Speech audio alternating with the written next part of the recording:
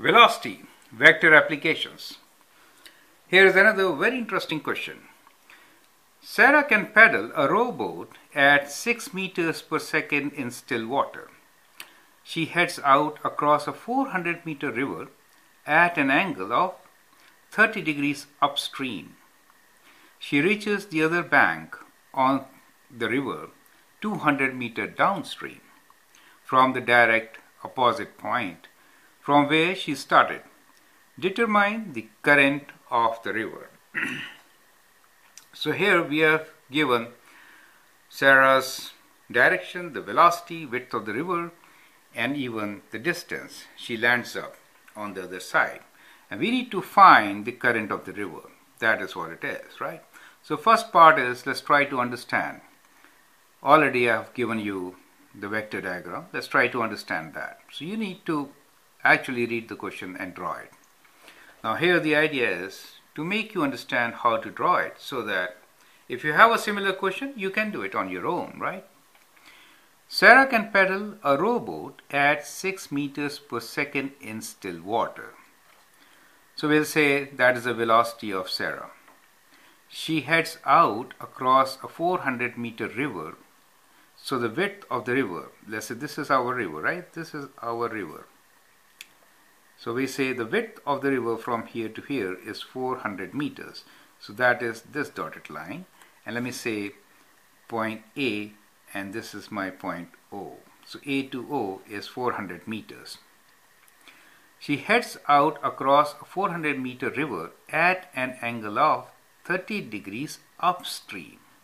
So the angle is 30 degrees upstream. That means this is your 30 degrees angle with the upstream, right? So that is the angle theta of 30 degrees we're talking about. She reaches the other bank of the river 200 meters downstream. That means from this point O, she reaches at point C, which is 200 meters, right? So this distance is 200 meters from O to C, right? Determine the current of the water. So that is what we need to figure out, the current of the water, right? So as you can see, so we have two triangles here. So we can actually have a distance triangle which is right there, and the distance triangle says that the width of the river is 400 meters and she lands 200 meters down. So we can find this angle theta from our distance vector diagram, correct? So when we consider this triangle AOC, we can say tan of theta is opposite side 200 over 400, correct? So we have tan theta equals to 200 over 400. So that implies that theta equals to tan inverse of half, right? And we can use calculator to calculate this. So second function tan inverse, and within bracket half, we get 26.56. Right, so we get 26.565. Let me write this. Is better when we are doing trigonometry, and if we have to use some angle over and over again, I will recommend 4 decimal places to get very accurate results, right? So at present we'll go with 3 decimal places, correct?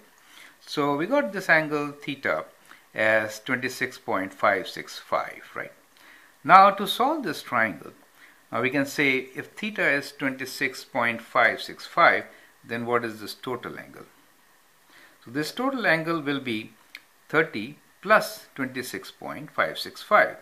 So this total angle will be, I'll add 30 to it, and so I get it is 56.565. So that becomes this total angle, right? Now in this triangle, what we have done is we have changed velocities into displacement. See how? How I am utilizing the same diagram with the help of velocity, making it displacement diagram also, right? Earlier I told you so many times that velocity and displacement diagrams will be similar, right? Because they're directly proportional, right? Here is an example to show you that. Sarah can pedal a rowboat at 6 meters per second. That means if time t is in seconds, then the distance will be 6t. Therefore, I have written from A to B 6t. So 6t becomes meters. You understand? Meters per second times second. So that is in meters. So that is the displacement AB, right? So that is how I have converted that into displacement, correct? Now,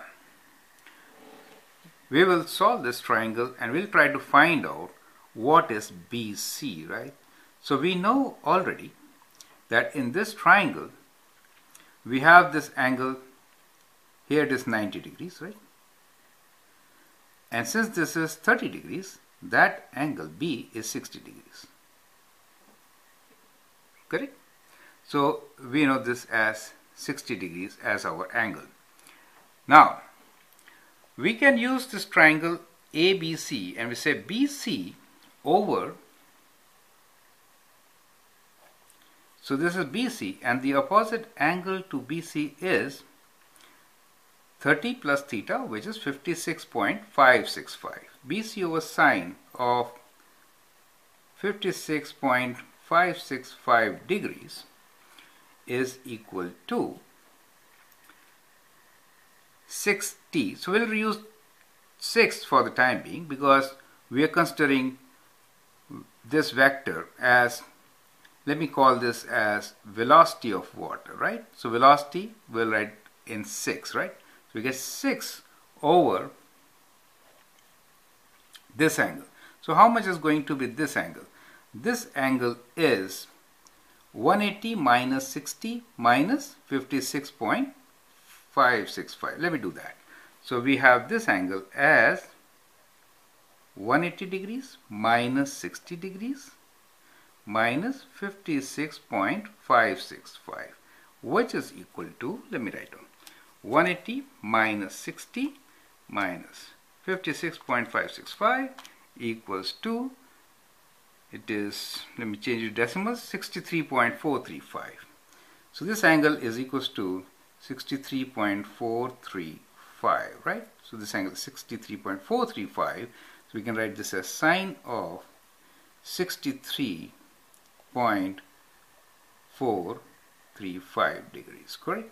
Now from here we can find what B to C is. So B to C is, let me write, 6 times sine of 56.565 degrees over sine of 63.435, and we get 6 times sine 56.565 equals to, and then we'll divide by sine of 63.435, and we get 5.59. So I'll round it to 5.6. So that is what we get, 5.6, right? So it is, since we are comparing with the velocity, so we are comparing with velocity v here, right, which is 6.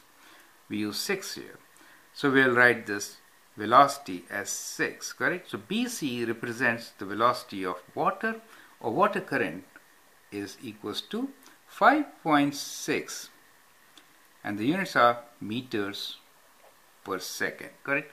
So that is how we can get the velocity of current or current of the water in the given situation, right?